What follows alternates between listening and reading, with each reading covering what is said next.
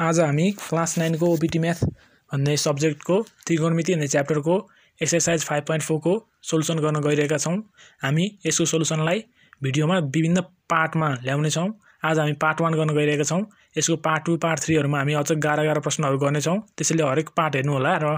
नबुझेको ठाउँमा कमेन्ट गर्नु होला। अब हामी ढिला नरिकन भिडियो सुरु गरौं। आजको हाम्रो क्वेशन रहेको छ sin a - sin b * sin a + sin b। अब हामी यसलाई मल्टिप्लाई गर्न गइरहेका छौं। यसको लागि सबभन्दा पहिला sin a ले गर्नुपर्छ हामीलाई। sin a + sin b लाई त्यसपछि माइनस sin b ले sin a + sin b लाई गर्ने। अब हुन्छ sin a * sin a sin square a plus sin a * sin b sin a sin b minus sin b * sin a sin b minus plus minus sin b * sin b sin square b हुन्छ। अब यहाँ sin a sin b plus मा र sin a sin b minus मा भएकाले cancel हुन्छ। हाम्रो answer आउँछ sin square a minus sin square b। अब हामी दोस्रो क्वेशन सार्न गइरहेका छौं। हाम्रो दोस्रो क्वेशन रहेको छ 1 - cos θ * 1 + cos θ। यसलाई पनि हामी मल्टिप्लाई गर्नुपर्ने छ। अब फेरि अब माथिको जस्तै गरौँ 1 +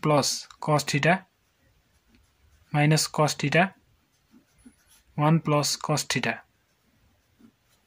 अब 1 * 1 1 plus 1 * cos θ minus cos θ * 1 cos θ minus plus minus cos θ * cos θ cos square θ हुन्छ। cos θ क्यान्सल भयो प्लस माइनस भएर 1 minus cos square θ बाँकी रहन्छ। 1 minus cos square θ भनेको हुन्छ हाम्रो sin square θ। हाम्रो आन्सर हुन्छ यही। अब हामी अर्को क्वेशन सार्ने छौं। अर्को क्वेशन रहेको छ 1 + sin θ * 1 - sin θ। यो पनि माथिको सेयर गर्ने हो। सबभन्दा पहिला 1 ले 1 - sin θ प्लस sin θ ले 1 - sin θ। अब 1 * 1 1 minus 1 * sin θ sin θ plus sin θ minus sin θ * sin θ sin square θ हुन्छ। यहाँ पनि sin θ क्यान्सल हुन्छ प्लस माइनस भएकाले बाँकी रहन्छ 1 - sin square θ जुन भनेको हुन्छ हाम्रो cos square θ। यसको आन्सर यति नै हुन्छ। अब अर्को क्वेशन रहेको छ 1 + cot square a * 1 - cot square a। अब हामी यसलाई पनि मल्टिप्लाई गरौँ। 1 ले 1 - cot square a plus cot square a ले 1 - cot square a। 1 * 1 1 minus 1 * cot square a plus cot square a * 1 cot square a minus cot square a * cot square a cot भयो a minus cot square a र plus cot square a cancel हुन्छ plus minus भएकाले बाँकी रहन्छ 1 minus cot भयो a। यही answer हुन आउँछ। अब अर्को क्वेशन रहेको छ हाम्रो 1 + sin θ 1 - sin θ 1 + sin square θ। अब हामी यसलाई सल्भ गर्न गइरहेका छौं। यसलाई हामी यसरी सल्भ गरौँ। 1 + sin θ 1 - sin θ भनेको हुन्छ हाम्रो 1 + sin θ हामीले a + b मानौं। यसलाई a - b मान्ने भने यो भनेको हुन्छ 1 - sin θ को sin square θ हुन्छ। यो भनेको 1 - sin square θ भनेको 1 + sin θ 1 - sin θ हुन्छ। त्यस्तै अब यतापट्टि साइडको 1 + sin square θ रहेको छ। यसलाई फेरि 1 - sin square θ लाई a - b र यसलाई a + b मानौं त भनेको हुन्छ हाम्रो 1 - sin 4θ। यही यसको आन्सर हुन्छ। अब हामी 6 नम्बर क्वेशन गर्न गइरहेका छौं।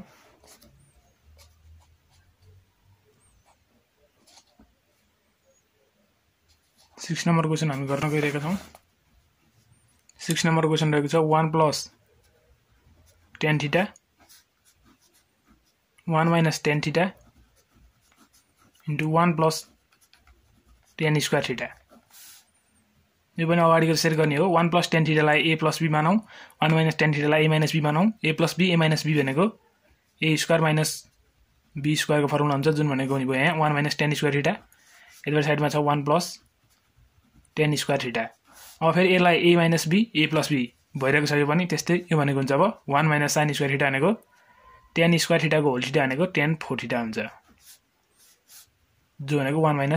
- tan 4 θ आन्सर हुन्छ अब हामी 2 नम्बरमा गर्न गइरहेका छौं 2 नम्बरमा ए मा क्वेशन रहेको छ 1 क्वेशन रहेको छ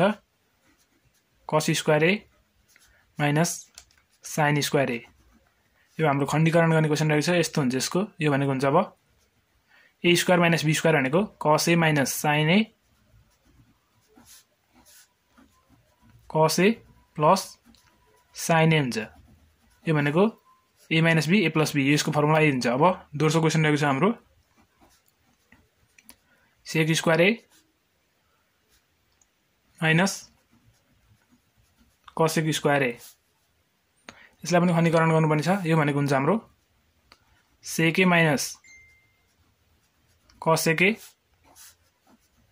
sec a plus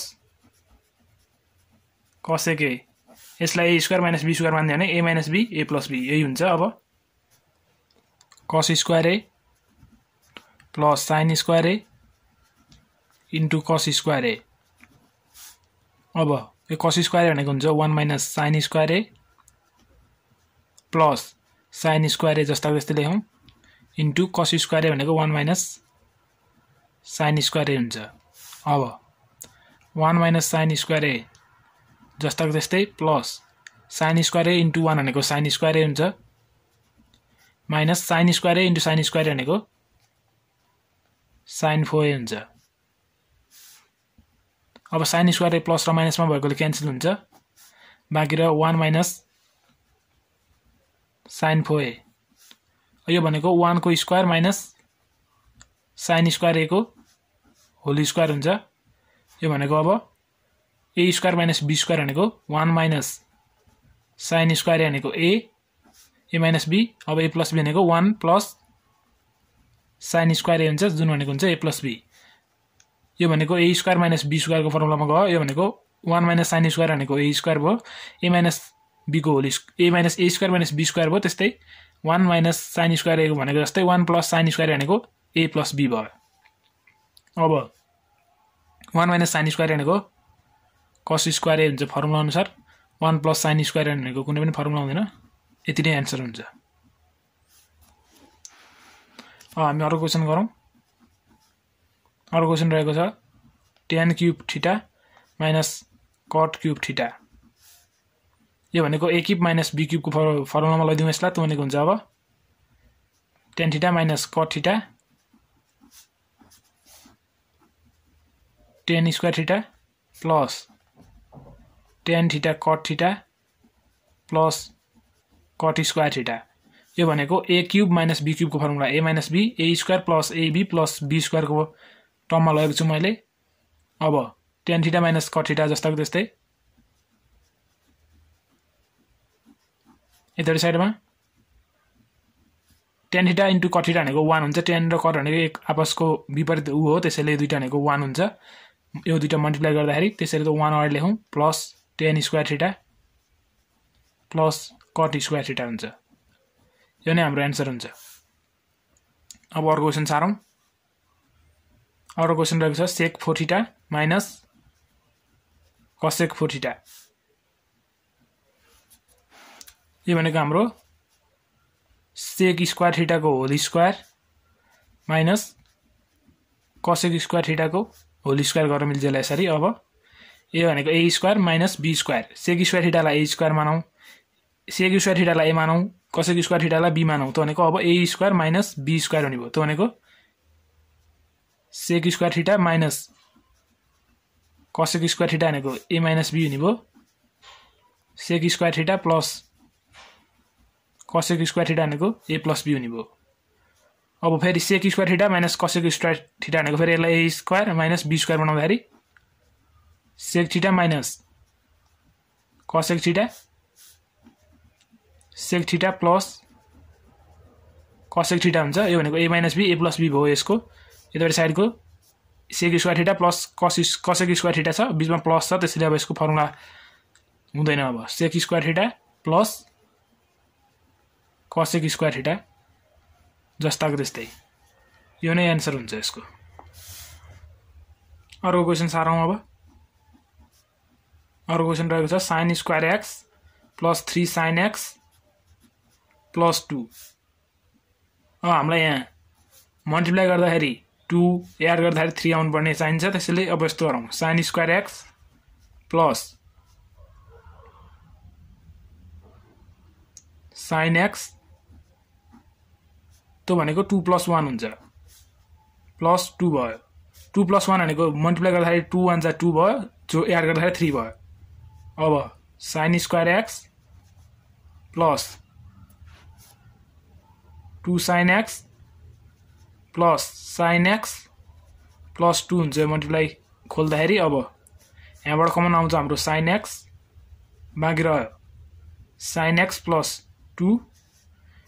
प्लस यतापट्टि साइडबाट 1 कमन आउँछ बाँकी रहन्छ sin x प्लस 2 अब यो भनेको हुन्छ sin x plus 1 sin x plus 2 यसको आन्सर यति नै हुन्छ हामीले अहिलेसम्म एक्सरसाइज को 1 र 2 मात्र गरेका छौं अब अर्को भिडियोमा यो भन्दा तलको क्वेशनहरु गर्ने छौं